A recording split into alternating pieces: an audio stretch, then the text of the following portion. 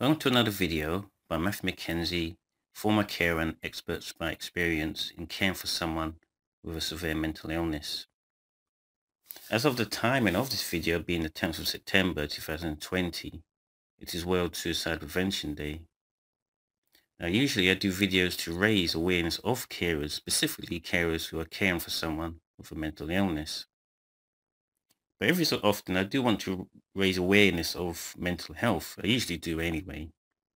And suicide prevention is an important issue because it certainly does involve mental health.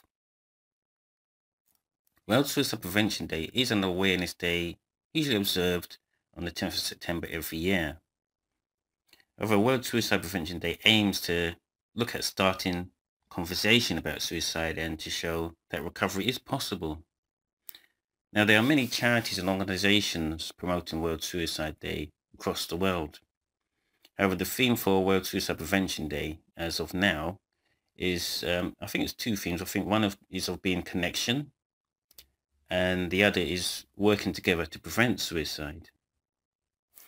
The awareness campaign is actually organized by the International Association for Suicide Prevention, which was otherwise known as IASP.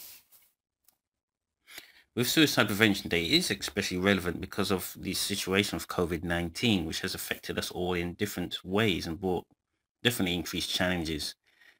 Unfortunately, many people have lost so much during the COVID-19 situation, and that could be their jobs, homes. Many have lost loved ones.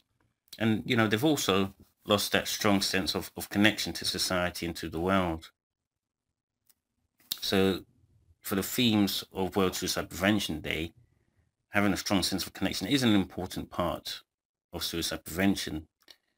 And, I'd like to mention that we can all form a connection with friends, with families, those who support us. And I specifically think that, family is important when caring for someone. But still, some might ask, why is Suicide Prevention Day actually needed? And the statistics alone should support that. Unfortunately, 800,000 people take their own life each year. Now, despite those terrible statistics, one life taken is always a tragedy. And so it just goes to show there's still a lot of work for the government, health organizations, and society to do in general. Families and carers looking after someone who suffers from suicidal thoughts can actually be devastated when they lose someone to this.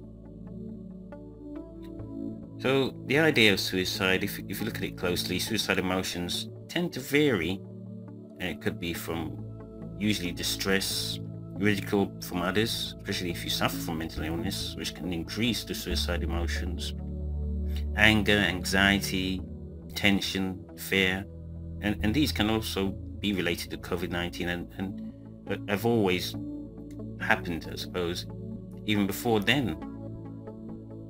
Also sadness and anything that can cause intention to increase determination to end someone's life. Now, there are many events taking place across the world and perhaps even beyond, and we can all do our bit to raise awareness. I've noticed on the 10th of September in the evening, people can and usually do light a candle, I suppose, near the window, usually around 8 o'clock, to show their support for World Suicide Prevention Day, especially if they had lost a loved one. Lastly, I'd like to mention that there are some useful tips that can be useful to help in World Suicide Prevention Day, even for yourself. And remember the theme on connection and on working together to prevent suicides is that people should really have, let's say, honest communications about mental ill health and honest conversations about suicide.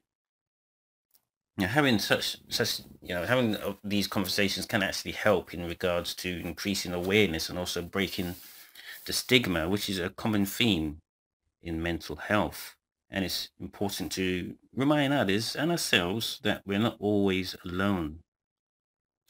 If you are suffering from suicidal thoughts, it's good to let friends or trusted friends, and especially family, know what's going on for you. There's always a chance you might be able to get that support and keep you safe. So with that, I'd like to say just thanks for watching this video, and certainly pay attention to what's going on for World Suicide Prevention Day 2020. See you again soon.